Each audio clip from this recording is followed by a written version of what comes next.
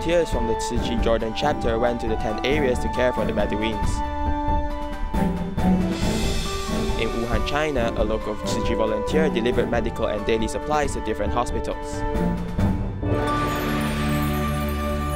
Welcome to DaAi Headlines, I'm Simon Gan. Thank you for joining us.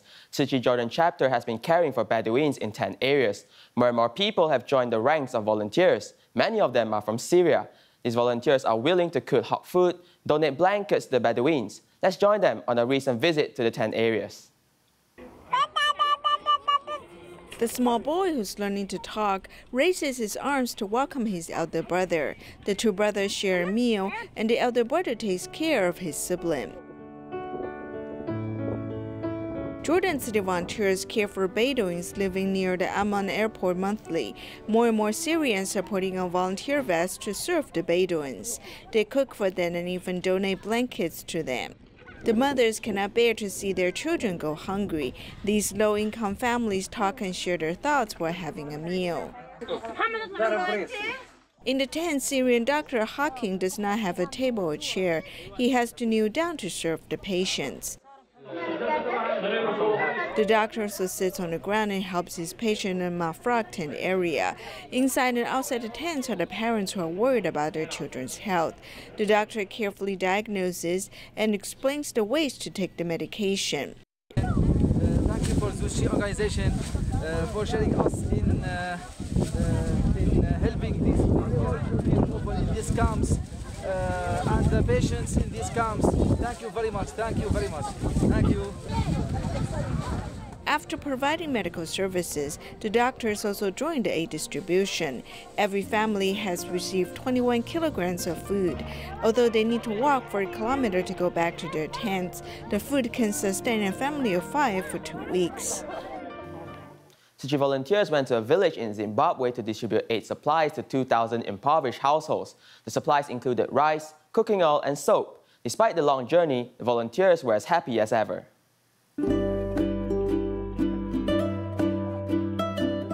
The owner of the grocery store divided the 3 bags of fertilizer into many bags of small portions. He didn't fix the selling price so that the impoverished residents can pay whatever they can afford. I divided into small packages, public like this. Neighbors can pay whatever they can. We still rely on the grain harvested last year, which is not enough. It just barely sustains life. In the impoverished and starving Zimbabwe, Gigi always delivers life-saving food underneath the scorching sun.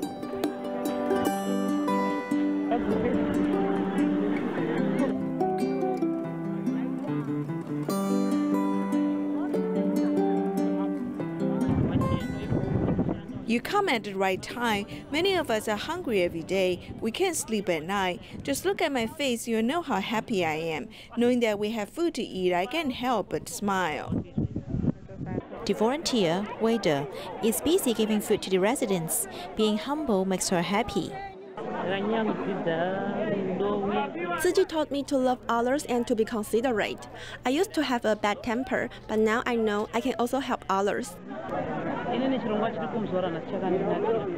Today I was very touched. Although everyone was so hungry, there was no conflict. Everyone was queuing orderly. In the process of food distribution, some rice grains spilled. A woman bent down to pick up the rice grains one by one after getting approval from volunteers.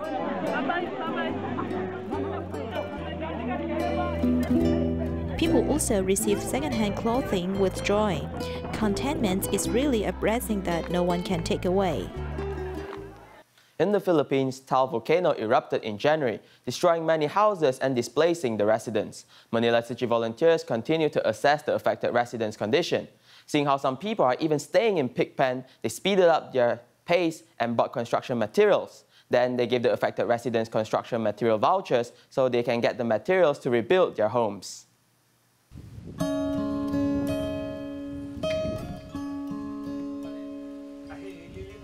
Since the Taal volcano eruption, Tzu Chi volunteers have come to Batangas for the 8th time to understand the conditions of the affected residents. The houses have been severely damaged, and some people are even staying in a pig pen. I'm grateful that they do not blame anyone. They face difficulties with optimism. They're very grateful to Tzu Chi volunteers. Although the affected residents are optimistic, the volunteers feel for them and want to speed up the pace of the aid distribution. The degrees of the house's damages are different and they need different construction materials. It would be difficult to transport building supplies from Manila. City volunteers are buying construction materials locally. The shop owner also gives them the lowest price, seizing the opportunity to help his fellow countrymen. For many years, we have been helping the local residents. This time is no exception, especially because our shop was not damaged.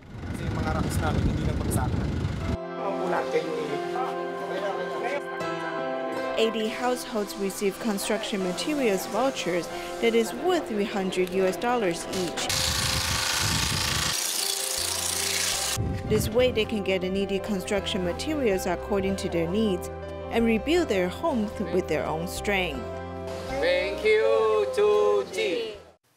Jessica, who is an Indonesian Tzu Chi volunteer, has passion for cooking before joining Tzu Chi. At first, she cooked meat noodles to raise funds for Tzu Chi. After being certified as a Tzu Chi volunteer in 2018, she chose to adopt a vegetarian diet completely. She will cook vegetarian dishes in every fundraising event now. Her vegetarian cuisine is also well received by children.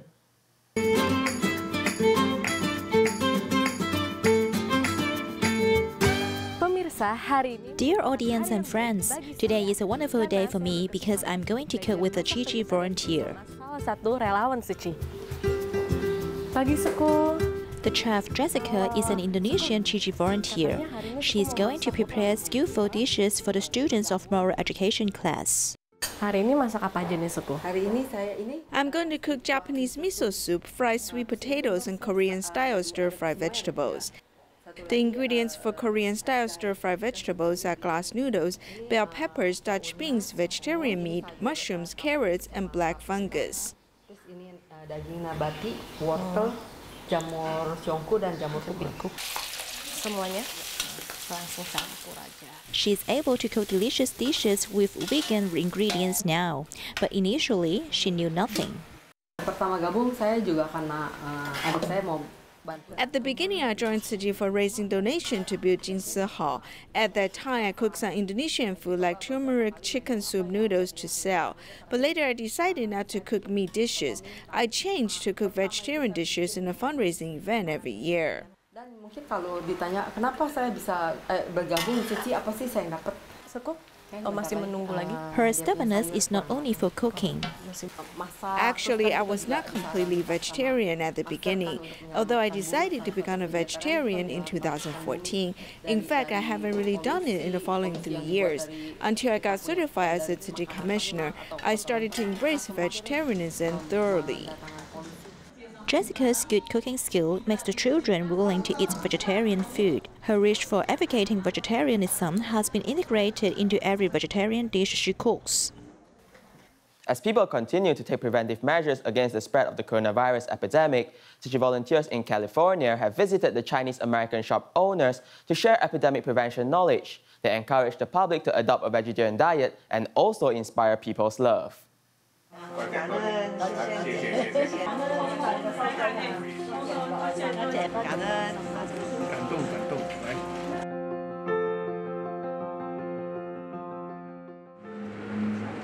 The 3 Tzu Chi volunteers visited shop owners to share epidemic prevention knowledge and to inspire love. We show the public ways to prevent the spread of the virus. Since some of the shop owners are Catholics or Christian, we show them how Tzu Chi volunteers carry out international disaster relief work, including building a church in Edgewater. They have made donations. We need a lot of charity work to help out there, not only community but also in Mexico, in other countries. The volunteers carefully put away the collected money. The positive affinities the volunteers formed in the past 6 years are making a difference in this critical period. In the beginning, I was afraid and unwilling to do this. However, after doing it for a while, many people became my friends. Every day I come visit them and share some correct information. The epidemic has awakened the public. I was a carnivore and I especially eat seafood and meat. I thought that adopting a vegetarian diet is something I cannot accomplish. However, this time, because of the epidemic, I've realized that many people are eating lovely animals. I've been influenced and I no longer want to eat meat. The doctor, who has adopted a vegetarian diet for more than 30 years, also promotes the benefits of vegetarianism. For me, adopting a vegetarian diet is natural. In Buddhism, it creates merits and lessens one's negative karma. Before going amongst the public, the volunteers need to undergo training and learn how to wear masks correctly and how to share epidemic prevention knowledge. As they go amongst the public, they also calm the people's anxious minds.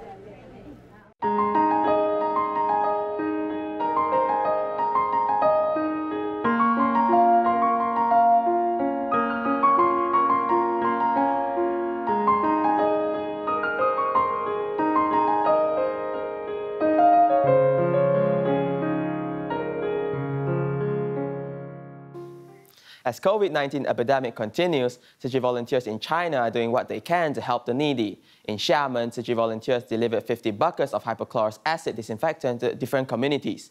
Meanwhile, in Wuhan, Hubei, a local Tzu Chi volunteer put on protective clothing and delivered medical and daily supplies to different hospitals. 刚刚去了雷震医院，现在去那个肿瘤医院的医疗服务队，现在给那个肿瘤医院的那个外地来援助我们武汉的医疗队送物资过去。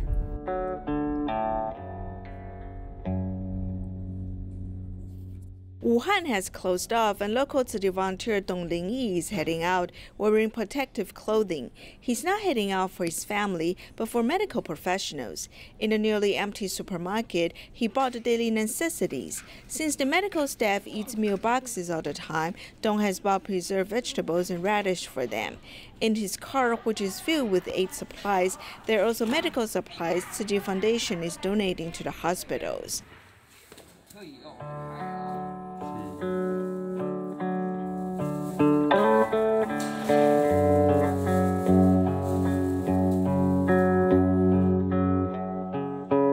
As people take precautions against the epidemic, disinfectants are delivered into the communities in Xiamen. These were donated by Wang Lihong and Wang Jiajie. They have donated 50 buckets of hydrochloric acid disinfectant. Holding 25 liters each, Tzu Chi volunteers deliver 50 containers of hypochlorous acid disinfectant to different community committees. We disinfect the stairways and elevators in every small district. We disinfect the buildings twice a day.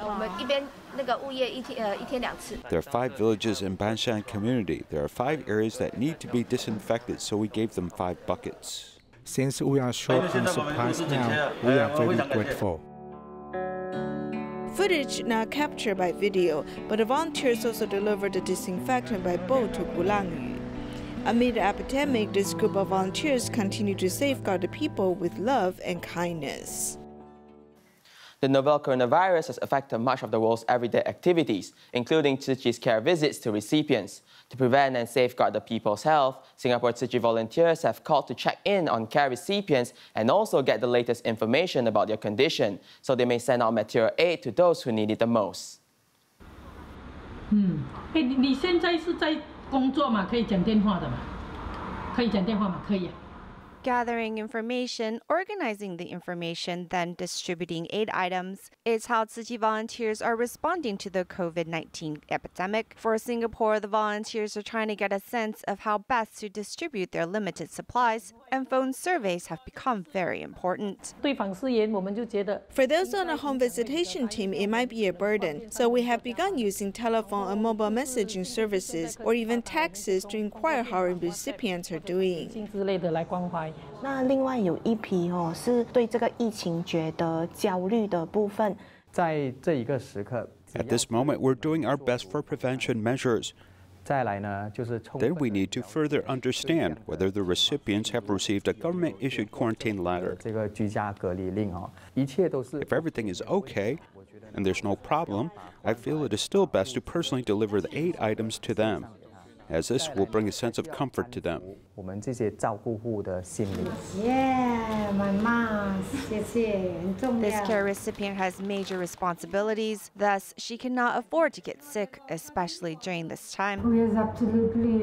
This COVID-19 affects me tremendously, and also I am very prone to listening to the news frequently to know what's happening. Like I said, I am 24/7 taking care of her. If not for all this community support, I don't think I can cope. The first phase of the campaign to comfort chaotic hearts begins with 155 gift packs, in hopes these material aid helps to ease people's uncertainty. In Taiwan, prevention items for the COVID-19 virus have been difficult to purchase, even for government officials such as the Taoyuan Aviation Police Bureau.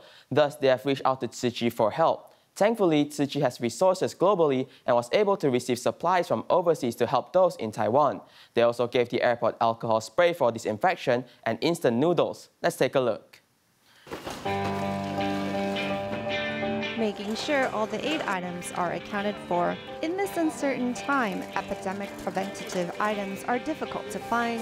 And for those on the first line of defense, Taiwan's aviation police and customs, they are lacking the supplies to protect themselves. They informed us when they have enough masks, it's one per person per day, but when they are short on masks, they have gone 3 days before ever getting a new one. We could not bear to hear such news. There are 2,300 masks, and we're also sharing with you Tzu Chi's instant noodle, so when the workers have late nights, they can have a snack to eat if they're hungry. These virus prevention items have been sent to Taiwan from overseas Tzu Chi volunteers. As the Taoyuan Aviation Police is needing some supplies, they asked Tzu Chi for help, and volunteers immediately responded. If our first line of defense is down, then it's a great harm to the country as well as society. I'm grateful to Tzu Chi for the items.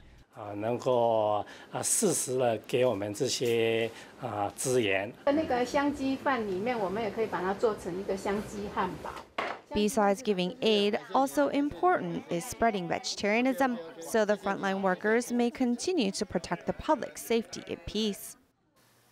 Starting today, we are launching a special series about craftsmen, and we introduce Lu Guangchao, who has the nickname Field Doctor.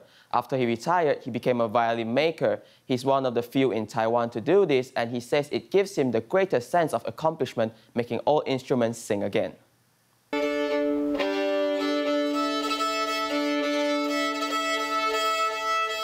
A melodious violin sound comes from the second floor of the apartment. It's actually from a violin that Lu Guangchao made by himself.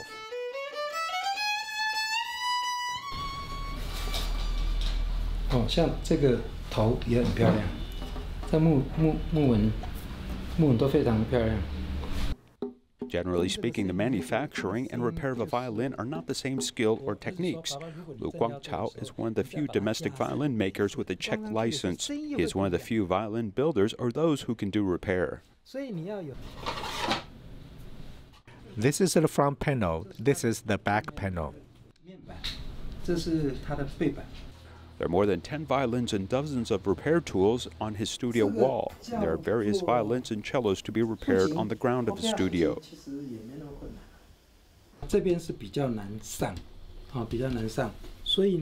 This part is hard to fix. Yes, it's quite hard to fix. So I'm still doing something where you see I need some instruments underneath on the ground.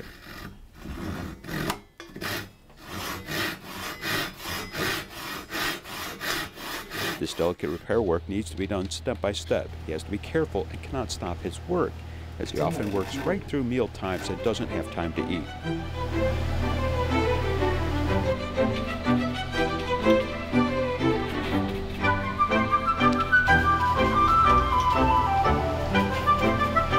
Shakespeare said that a life without books is like a life without wisdom.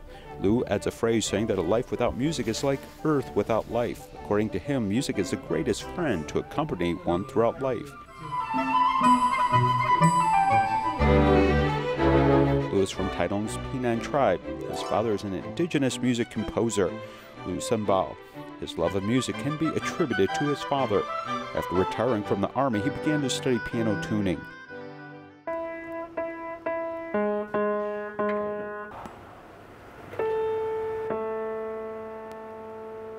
In 1996, he was 42 years old and switched over to violin repair, which he studied for 8 months. His friend then sent him to Czech to learn this craft. The first day that I reported for this duty, the boss wanted me to stay, but I was almost kicked out before I was able to stay. At the beginning, there was a language barrier he had to overcome. Also, he didn't have the basic repair skills necessary. He thought it was necessary to make the most of this opportunity. And though he was only 80 kilograms in weight, when he returned, he was only 60 kilograms. His wife said that he seemed to be like a skeleton. After becoming middle-aged, he went to another country to learn this art, and after returning to Taiwan, he started to make repairs to violins. With his own hands, he took violins that were scarred and damaged after years of disrepair and let them become new again. This is his greatest joy. Now he often repairs valuable violins that are over 100 years old.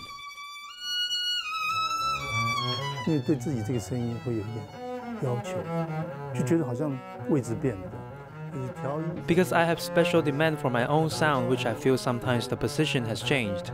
Even tuning and changing strings and the angle of this bridge will change. As soon as the bridge angle changed, the sound changes. Then you can't pull or tune it at all. Basically everything is interlaced, so tuning is very important. For me as a performer, he's very important. I met Mr. Lu from my colleague. He's very serious and polite. He's almost always on call, like family doctor. My instrument sometimes has a husky sound, and I call him after any situation. I think his tone is very good.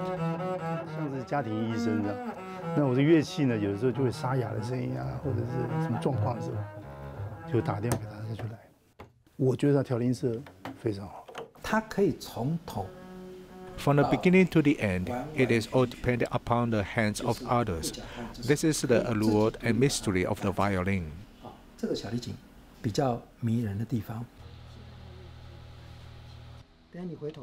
His greatest sense of accomplishment in life is repairing violins and making instruments that musicians praise. For Lu Guangchao, music is part of his life. It's no wonder that he would say if there's no music in this world, the world would simply not have any life.